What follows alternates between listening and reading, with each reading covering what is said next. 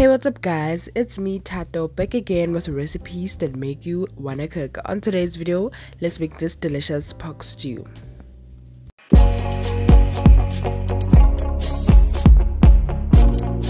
Let's get started guys, and as usual I will leave all the ingredients in the description box down below. For this recipe I use some pork shanks, but you can use any other cut of pork that you like that you can be able to stew.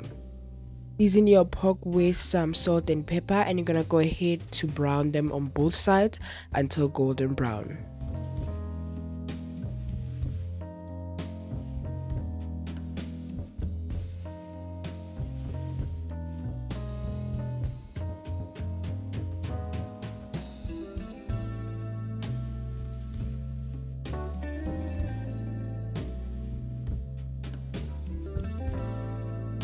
Once you are satisfied with the browning, go ahead and remove from the pan and set aside.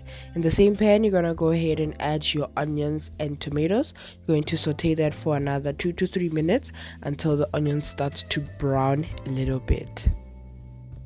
Once the onions have browned, you're going to go ahead and add your fresh chopped garlic and continue to saute for another 3 minutes.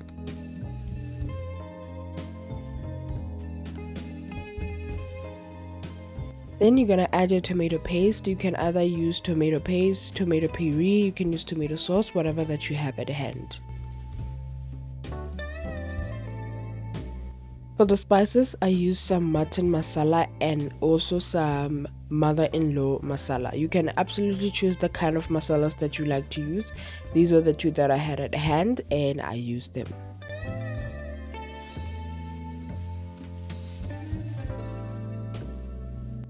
For the herbs, you're gonna go ahead and add just a little bit of some fennel seeds. If you don't have fennel seeds, you can absolutely leave this step out, or you can use any other herbs that you like or have in your kitchen. Add a little bit of water just to deglaze the pan, and you can get your spices cooking.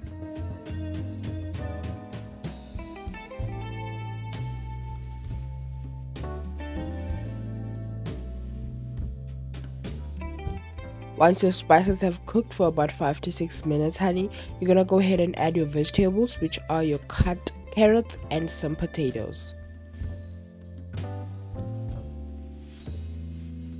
Go ahead and stir the vegetables in to coat in that sauce.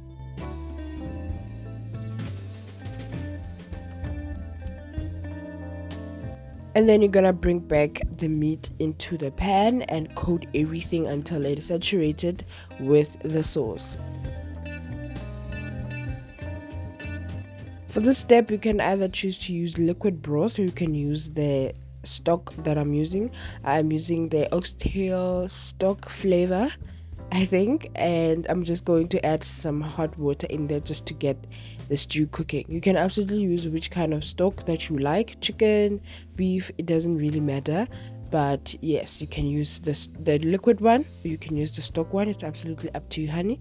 Then you're gonna add some hot water and get it to bring it to a simmer, and once it starts simmering, you're gonna go ahead and close the pan and simmer for another 20 to 30 minutes.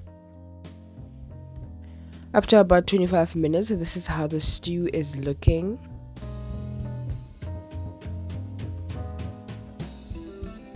Because my pan was a little bit crowded, I am gonna go ahead and stir everything in.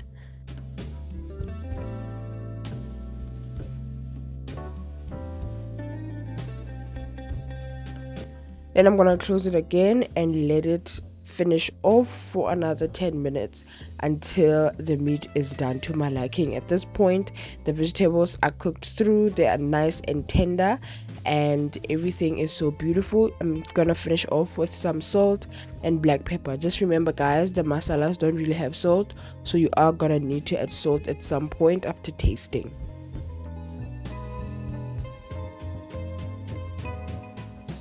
I did go ahead to add a little bit of hot water just to let the salt to cook off a little bit for about 5 to 6 minutes.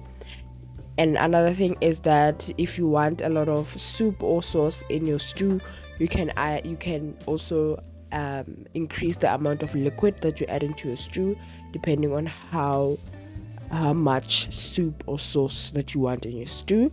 And once that's done simmering for another 5 minutes, just to cook off the salt, honey. You never want to eat raw salt, okay?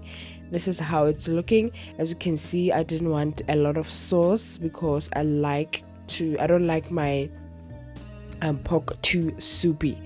And that is how it's looking, guys. Then once you're done, you're gonna go ahead and plate it up, honey, and enjoy yourself. Now just serve with some steamed bread or dumpling. I do have 4 different types of steamed bread on my channel. You can go ahead and check them out. I will also leave the links in the description box down below.